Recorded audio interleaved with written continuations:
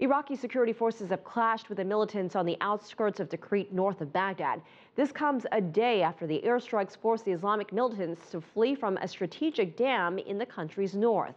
CCTV's Sean Callebs joins us live from Irbil. And Sean, what more can you tell us? Well, Elaine, I think what we're seeing now is more and more the forces that have been in this area. First, it was the Kurdish Peshmerga, now the Iraqi army, taking the fight to the IS militants. This is something that we haven't seen in a couple of months here. Very significant moving into the Tikrit area. Of course, this is the home of former Iraqi strongman Saddam Hussein. ISIS moved into that area back on June 11th, so they've had control of that region for more than 2 months. We know that the Iraqi forces moved in within about 10 kilometers.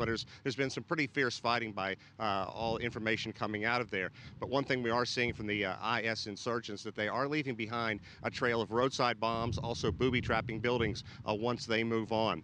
If we look a little bit further to the north, we can tell you a little bit more about the activity that's going on around the Mosul Dam area. That area is now fully controlled by the Kurdish Peshmerga. However, the IS militants are just downstream in the city of Mosul. They still control that area, and there's some speculation that those militants could be regrouping in that area, trying to plan some way to move out, maybe regroup and lash out in some other fashion. But clearly, the U.S.-led airstrikes, whether they be with bombers, fighter jets, or drone aircraft, have had a significant impact in blunting the IS attacks on the area, and it has allowed the Iraqi forces to go on the offensive and try to push these IS militants back toward the border into Syria. Elaine?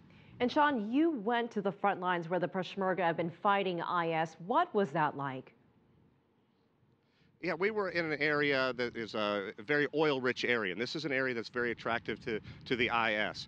We went in there with the Peshmerga today. We were about 2.5 kilometers from the IS militants. They were just beyond a hill where we were. There had been significant fighting going on there the past number of days, but the Peshmerga quite emboldened now simply because of those U.S. attacks. Basically, anytime IS militants go out in any kind of armor that they took, armor that the United States left behind in 2011 when they left Iraq. Anytime they go out now, the drones or aircraft flying overhead can target these aircraft and take them out quite easily. So what we're hearing from the Peshmerga is now the IS are going out in civilian clothes, civilian vehicles, and they're trying to make probes into the area where the Peshmerga are, trying to find perhaps the weakest link to see if they can somehow go back on the offensive. But right now, the Peshmerga are quite emboldened.